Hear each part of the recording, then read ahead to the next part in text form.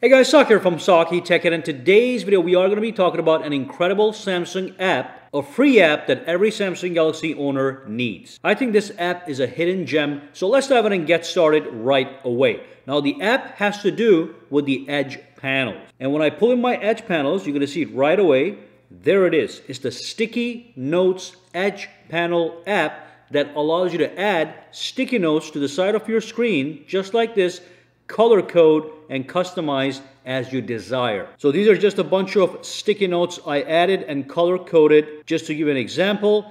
So great tool, very likely it's going to help you with your day and even help you increase some productivity. First, let me show you how to download the application, how to set it up, and then we're going to look at the details of this application. So to download the application, there's going to be a link down below. When you click that link, you are going to be at my website. When you scroll down just a little bit, under download, you want to click this link right here. Ignore the fact that it says Samsung News. That's just a typo. That's the link that's going to take you to the Galaxy Store, from where you are able to download the sticky notes and the widget. Once you're done, here's what you want to do. You want to go to the settings to activate the application. In case you're not familiar with the edge panels, you go to display, you scroll down a little bit, you go to edge panels, make sure they're turned on, go inside and tap on panels, and after you download the application, it's going to show up in the panels screen right here.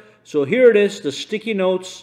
You just enable it and it's going to show up in the edge panel. Depends on where you put the handle. You can modify the handle right from here. You can change the color, you can change the size and all that stuff. You can see it's right here. So it's going to be easy to access. So I can pull it in to access my edge panels, and you can see that I have the sticky notes panel. So once you bring up the panel, you have a couple options: settings, add new, and sort. Now, if you want to add a brand new sticky note, all you do is add new. You get into this screen, and then you can tap on the color over here, and you can pick a color that you desire. Let's just do blue. And then just an example, X, Y. Okay, and then you tap on save on the corner, and now when you pull this in, you've got that sticky note in that color right over here for your reference throughout the day, and it's accessible with a quick swipe. Now, this app is 100% free. In fact, sometimes it shows you ads. However, here's what's incredible. If you do tap on settings, you're going to be here, and let me just go back here.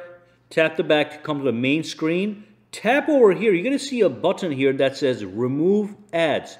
Now, when you click that button, it's going to tell you to remove the ads permanently. All you have to do is just watch one single ad. That's like 20 seconds. That's what I did. All the advertisements just disappeared. That's what I call a free app. If you don't click that button and click on Remove Ads, every now and then you're going to see an ad just pop up randomly. You're going to have to watch it for 5 seconds. Just do the remove ads and you're going to be good to go.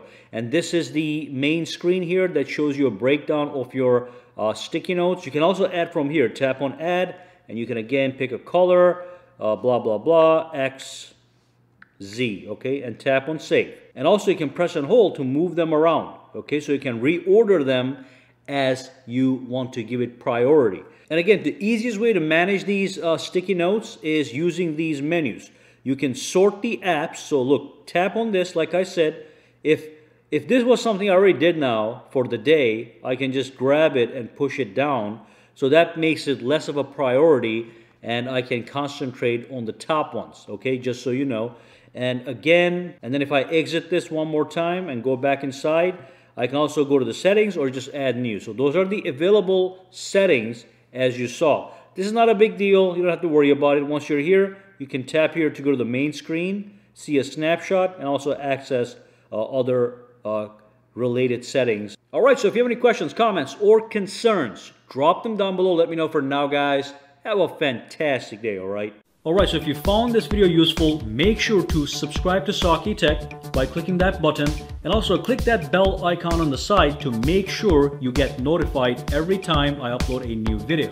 And if you do use Twitter, Instagram, or Facebook, you can follow me at SAKITECH online to get the latest updates as well. Alright, have a fantastic day.